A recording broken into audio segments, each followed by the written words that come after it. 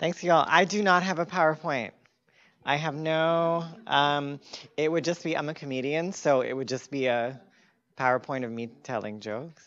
Um, and, but I will say, okay, so yeah, I'm Devi. I'm the artistic and executive director of Peacock Rebellion. Peacock Rebellion is a crew of queer and trans people of color, primarily trans femmes of color, based in East Oakland.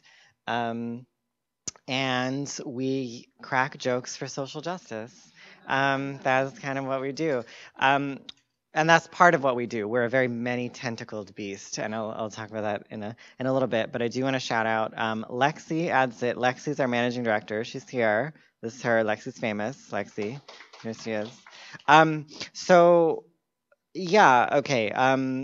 So a little bit about this peacock situation. So why we're called Peacock Rebellion first is it's like a slap in the face to Charles Darwin. So Charles Darwin like wrote this like letter to one of his to like a lover about how peacocks were like irrelevant and like ostentatious and like just too like shimmery and whatever for evolution. They have made no like evolutionary sense. And then years later, he like wrote this retraction that's like kind of dismissed by history, that by a lot of it, that was about like, oh, actually they had really peacocks have really complex communication styles, and I just didn't understand. And they're the all various kind of things, ways that from the visual aesthetics to the a lot of other things. So the other about peacocks, were taken from India and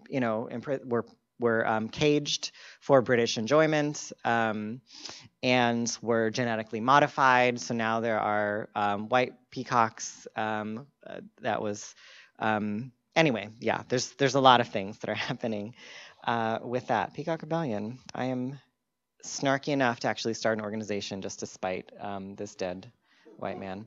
So the other thing is I am my family tree on one side of a family tree. Well, it's not my family. It's the only family tree we have traced.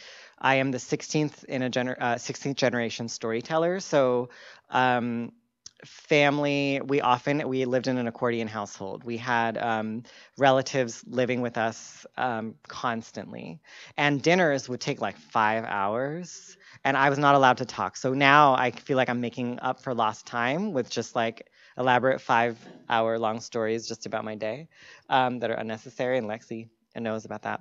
And so that's part of it. And then the other thing is how I got into comedy was because I grew up in a town in Pennsylvania where the main extracurricular activity was the KKK. So I started cracking jokes to survive, and I still do. So I I did undergrad in like at a school in central Pennsylvania that was like clan school, clan. Um, so it was great. And I started I got politicized community organizing and then I worked for someone in DC who was my idol until I worked for her. Um, and I was working on this giant march.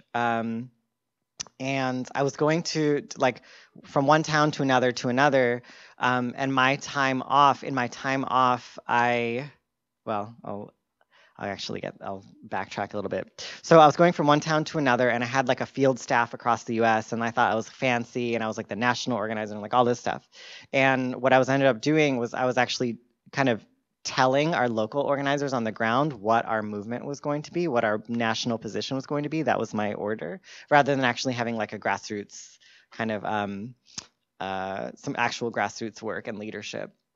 And I was midway through this like stump speech in Madison, Wisconsin. And I always, the stump speech, I'll throw in local references and all that stuff. Um, and I was midway through the speech when someone very like politely, because it's Madison, was like, "Excuse me, I don't want to interrupt, but do you realize you're in Chicago?" And I was so so burnt out. I had no idea where I was, and so I went home to my hotel. That was home. Um, at 2 a.m. and I started writing a musical comedy about the nonprofit industrial complex. by the ways that nonprofits are used, and intentionally the structures of the nonprofit industry was used to attack, control, and destroy mass-based movements for transformative social change. So that, and then I burnt out in DC after that job, and I was like, where do people have things figured out? The Bay, everything figured out. So I came here for grad school, for my first grad school, and so that was 40,000. That's that school shut down, but I got my degree. It was misspelled, but I got my degree, and then I wanted to do art. I wanted to do like art stuff, and I did an MFA, and it was like this like social justice performing arts program, fancy, and I was like, this is perfect. And I spent one semester there and realized I was spending more time organizing students and faculty of color to deal with institutional racism than I was working on my art. So I was like, okay, if I'm going to spend another $40,000, $50,000 and go into debt for the rest of my life, I might as well just start an organization instead, because clearly that's going to happen with a nonprofit anyway. So I dropped out of my MFA program and started Peacock Rebellion, because I was seeing that queer and trans people of color were not getting. I wanted us to have access to really high quality free training, to have a training institute for us where we didn't have to kind of tap dance. We didn't have to go through and take on all this debt, and to actually get access to this. This is one, and then the other part of it was that I wanted. I realized I was a really terrible community organizer, just terrible, bad. And so I guess the soundbite with it is that I was more effective with the microphone than a megaphone. So like I couldn't get, I wasn't great at a march or a demo or a protest, but I could use my comedy to actually get people to a march or a demo or a protest who wouldn't get there, or to move social justice messages. And so then with Peacock, that beautiful musical comedy that I had written based on, I started collecting stories, and I collected about 2,000 of them. That turned into this gorgeous musical that is now sitting on a shelf collecting dust. I've never done it. Because instead, we decided to do a cabaret show. And it was called Agency, Nonprofit Dreams and Disasters. It was at La Peña in 2012. And people actually had to go into the room of La Peña. They actually had to go in as if they were registering for a conference. So like once they got their ticket, they go through this assembly line, like terrible, which I'm sure no one in this room can relate to. And like we had like speakers with the terrible, the introductions and whatever, conference packets and the whole thing. And then we had PowerPoints that were like, the People of Color Caucus has been like, relocated to the broom closet. So like all of these things are going on. And it's frantic, and it was great. And we got that was my very first public call out. Oh, tear. I still remember it because some folks were like, "Oh, you didn't solve the nonprofit industrial complex," and I was like, "It's a 90-minute show. What are you, But that was the origin of Peacock. And then in 2013, so that show was in fall of 2012. And then in 2013, we did. It was the summer of the Zimmerman case. And also a lot of my friends were being targeted. A lot of femmes were being targeted. Queer and trans femmes of color were being targeted around a very specific thing. And I got my second public call out. And instead of that, and that was within queer and trans people of color community. And I was like, okay, like I could respond to this by battling a call out with a call out or, whatever. But what if we did something? Okay, how do I use this? How do I process this in my art? So we did a cabaret show, and we called it Tenderfest, a queer and trans people of color community love extravaganza. And it was at a Cutie Puck queer and trans POC space in West Oakland that has since been shut down because of gentrification, called the Living Room Project. And instead of an alcohol bar, we had a tincture bar. We had things like using the forms of cabaret to actually teach yoga postures for when folks are triggered by racist microaggressions. We had practicing like consensual daps, like fist bumps and various, a lot of other things, really locating using it as a space to practice. So that was 2013, and then I ran into someone I really admired, a stand-up comedian, which is almost no one. Most stand-up comedy I think is trash. I do not like it. I think it goes to the lowest common denominator. It's like, oh, this joke is gonna be racist, sexist, homophobic, transphobic, fatphobic. Check, check, check, check, check. So, but there was someone I really liked, and I ran into her at People of Color Meditation Night at my meditation center, because of course it's the Bay. And so and I was like, hey, her name is Misha Mosley. And I was like, Misha, I've always wanted to start a stand-up comedy core, and then we actually go out and go into places where that have like recent hate incidents and stuff. And because that's also my background, is that a lot of my work was in the past was trauma, going to places that have been targeted by the Klan and World Church the Creator and Skidheads, that kind of stuff, immediately afterwards, and try to do some trauma support work. So I was like, what if we actually we trained a core of people to use and move these messages and work on some trauma healing? And she was like, all right, sure, I have a free couple weeks. So we did that. We started a training program, and we called it Brouhaha. It was like a little activist rumble, you know. And that program, Lexi was actually in that very first program in spring of 2014. And we held the shows at African American Art and Culture Complex in the Fillmore in San Francisco. And Nia King was also a co-trainer. Vanessa Rochelle Lewis was our co-producer. And we talked about things. We implemented a system. So our jokes take from BDSM. We use a red light, yellow light, green light process.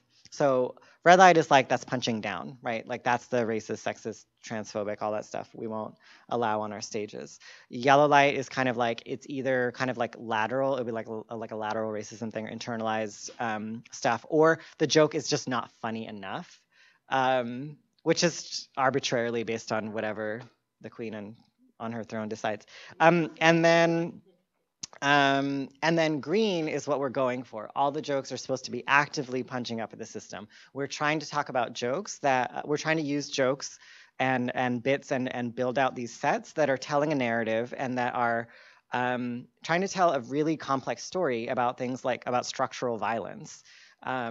So our shows are not easy. They can be a tough. The content is hard. It's uncomfortable. So, but what was also uncomfortable is behind the scenes, there's like a lot of transphobic kind of stuff happening behind the scenes. So Lexi dropped out of the program. And the next year, I approached a friend who we'll call Luna, because that's her name, Luna. So Luna, to completely redo the Brouhaha program and to have it all be trans women of color. And so the first year was stand-up comedy. The second year was comedy storytelling. And Luna recommended Lexi as co-producer. So then that was the first, and that became Brouhaha. That became the first trans women of color performing arts show, like in the U.S., like ever, which is like kind of sad that it took till 2015 for that to happen, you know. But and then. And we merged the cohorts in 2016 to try to go into this special show, and since then we've really expanded. So now we'll use the themes of the show to try to get people to donate directly to trans women of color, show up for court support, actually take action, come to a march or a demo or a protest, and it's working. So this winter we had Tenderfest 2.0. It was a 2-day trans people of color dance and music festival. A couple weeks before that, one of the artists was arrested and charged with felonies for defending herself against an attacker. And we did not organize her defense campaign. She did, actually, from jail. And her mom did, who was also one of our artists.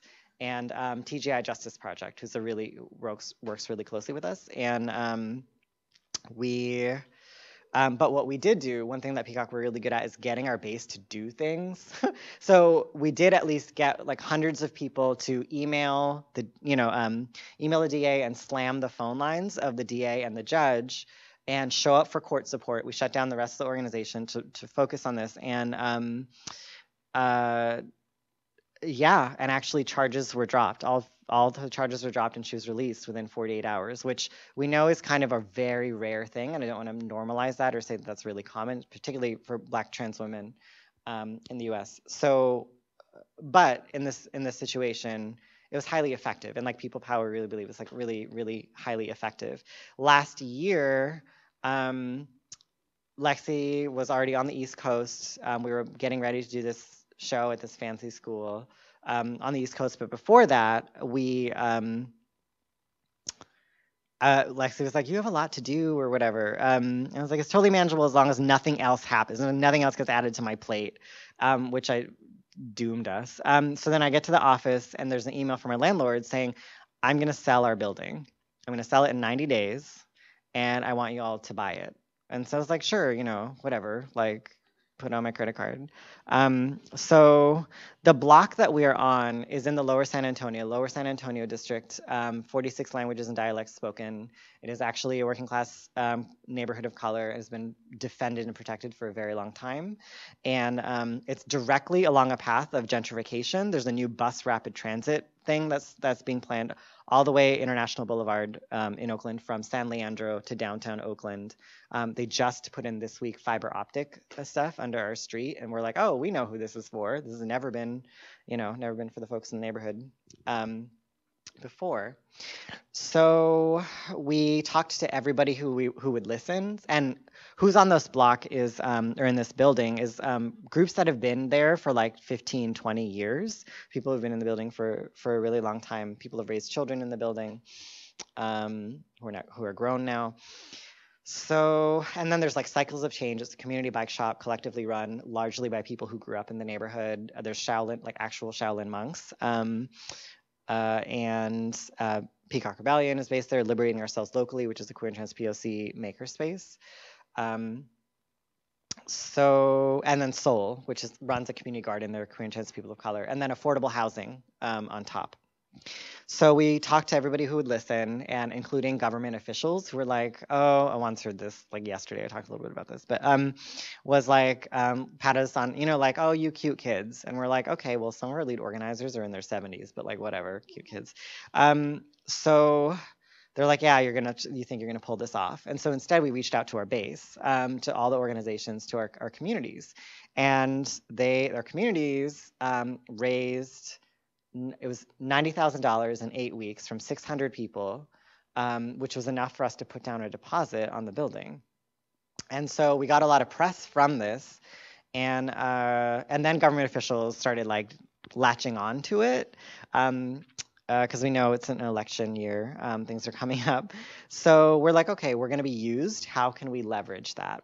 So we got our constituents, our community, to put pressure on City of Oakland to also give us a loan, which we then we partnered with a land trust. So in fact, 90 days after we first heard about it, we put down a deposit on this building.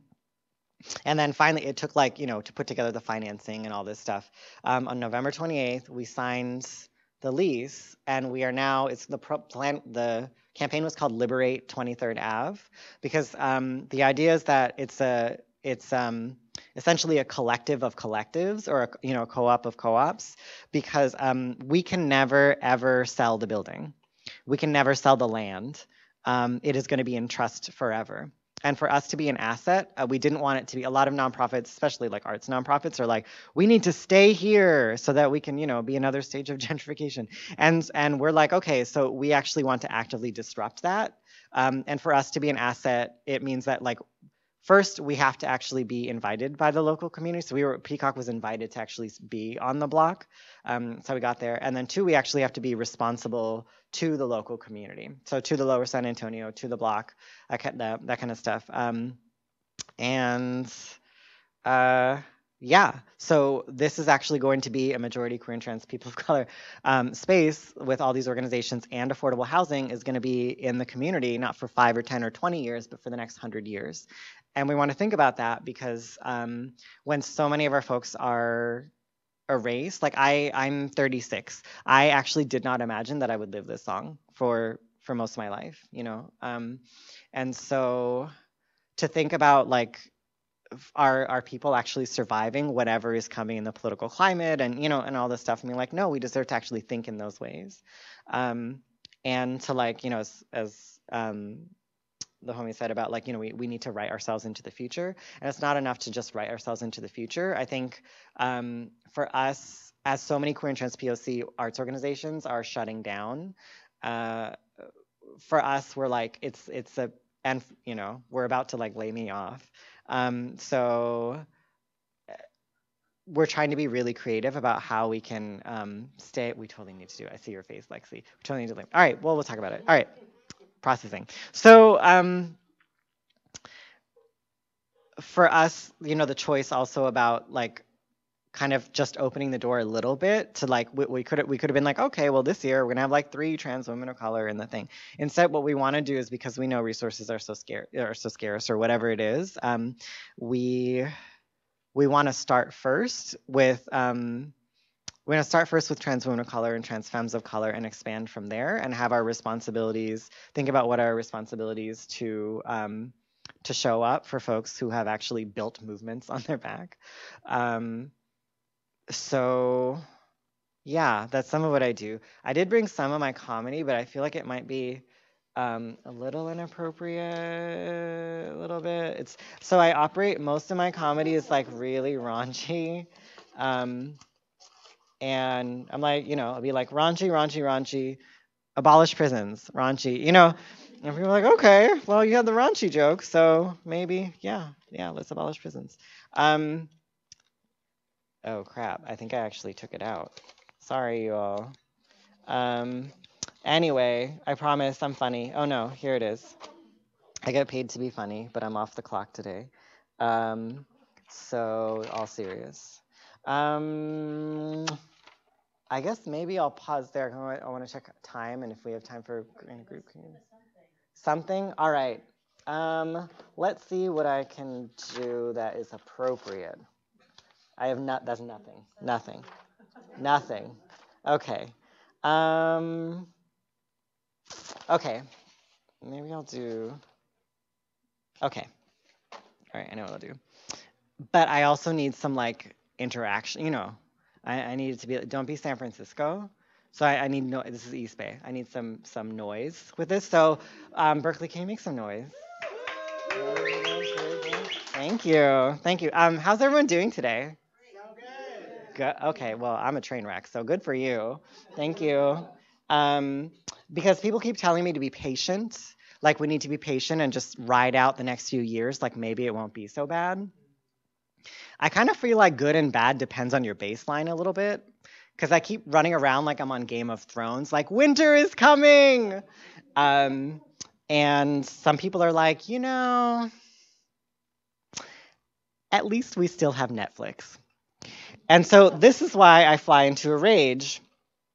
Okay, that one didn't work. Okay, so okay, so a little about me. I'm Devi. I'm 36 years old. That is too young to be like an established, respected elder, but just old enough to be put on a sad glacier of irrelevance and floated off to sea. That's just kind of the window in queer years, apparently. I'm Buddhist. I was raised Hindu fundamentalist, but I converted because, you know, YOLO. All right. Usually you know, like I tried that joke a couple of times, and the only people who've laughed so far are like the 3 Buddhists in the crowd who are like, reincarnation joke, yay! Everyone else is like, I don't, that's not funny.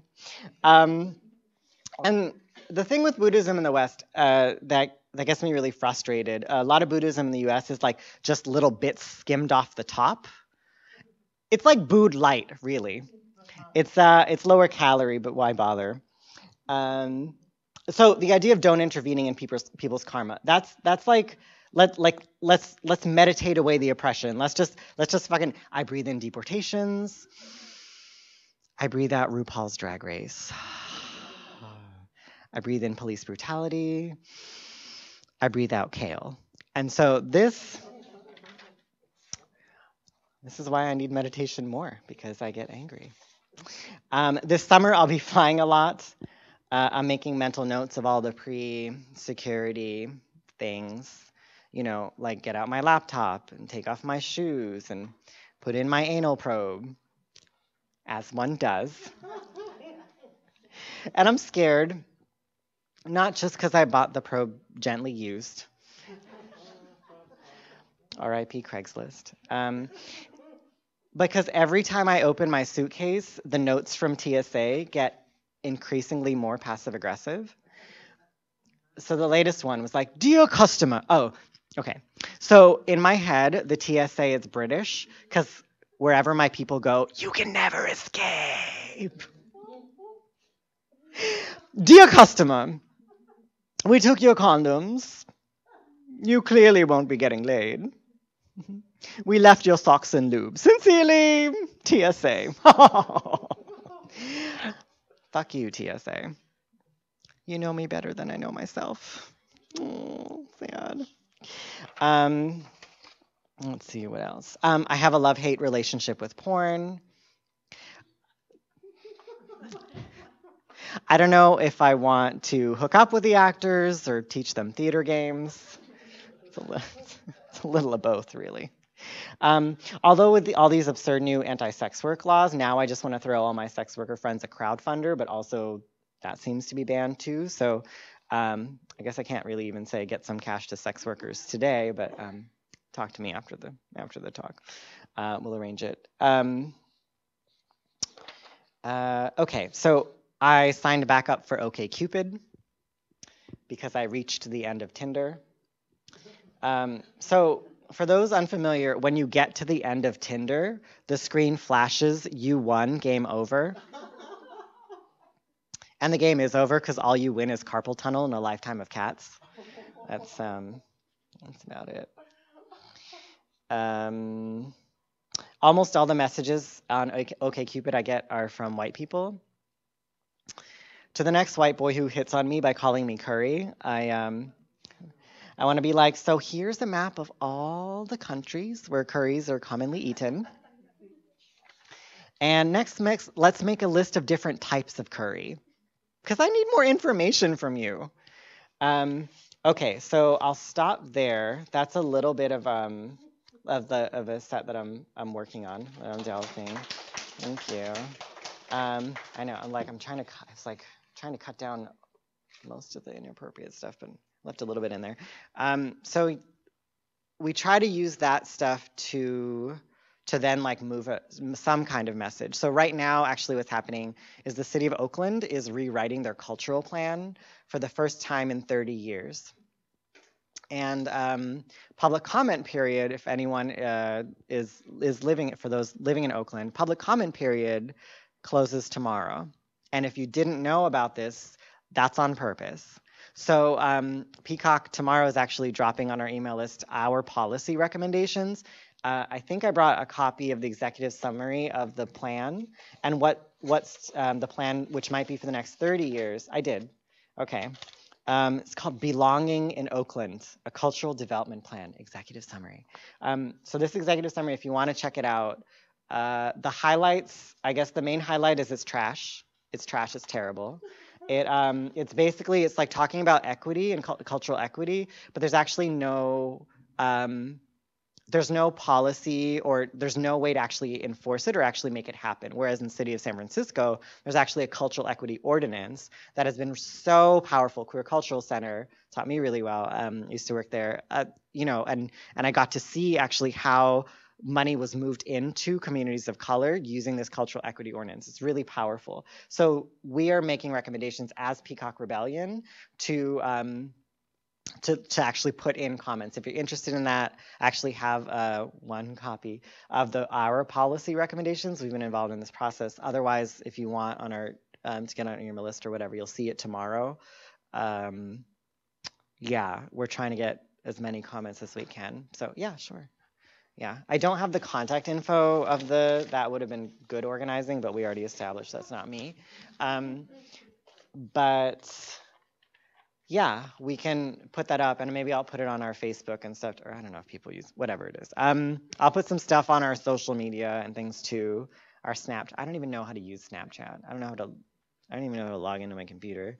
But anyway, oh, and then also the plan, if anybody wants to kind of check it out. So if nothing else, please, if you can, submit some comments, and we'll tell you how, just so we can get some cash to communities of color in Oakland long term. Okay, thanks.